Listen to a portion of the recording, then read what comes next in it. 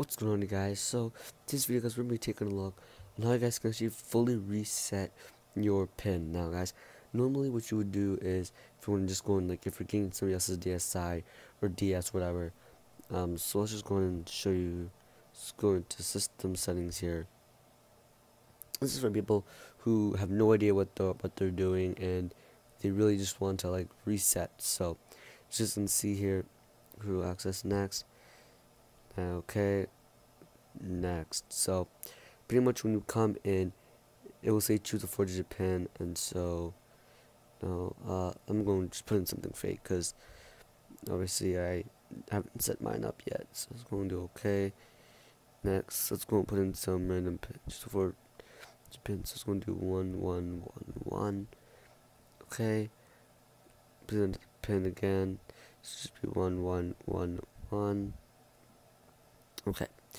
Alright, so here's all this, and then you can just go and type in something really stupid. As you can see, everything's been set up. So today I'm going to show you guys exactly how you guys can change all that. So let's go and do, okay, let's just go in and do,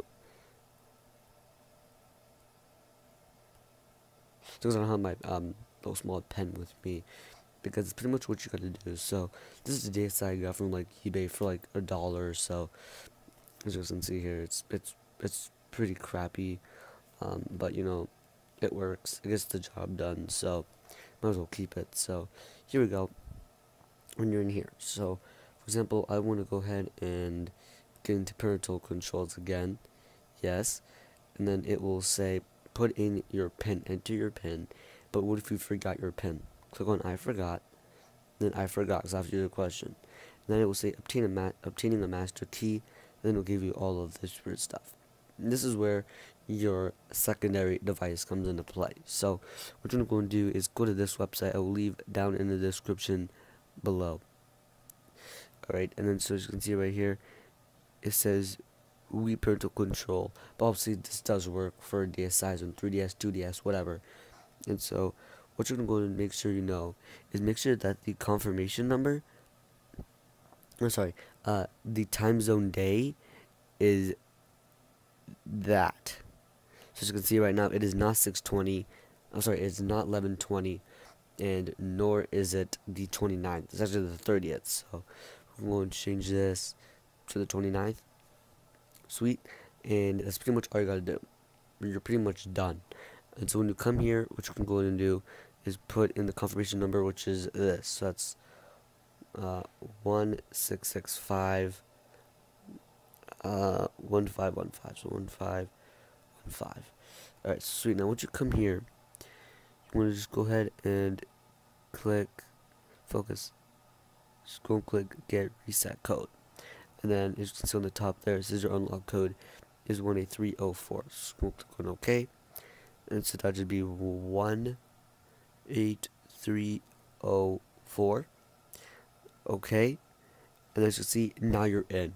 Now you're into the system. This is normally where you can go ahead and change the parental controls menu, the settings, whatever. So you can see right here, there's pin. Just go click on pin. Choose a 4-digit pin, and so as you can see, that's pretty much all you have to do. So it's really nice and simple that you can do that. Now, this does also come in effect when you click on Format System Memory. So in here, it says restricted by parental controls, enter your pin. And normally, when you go through the parental control system, it will say no, yes and no, and then you click on no. For some reason, mine's just not working. So it's going to click on 1111. And then there it is. So it's going to click on Format. We know what's going to happen. Format. And so as you can see right now, it's formatting my system. Right, and then there's your unlock code, and that's pretty much your website. So thank you so much for this video. Subscribe for more content. Peace out. Alright guys, till next time.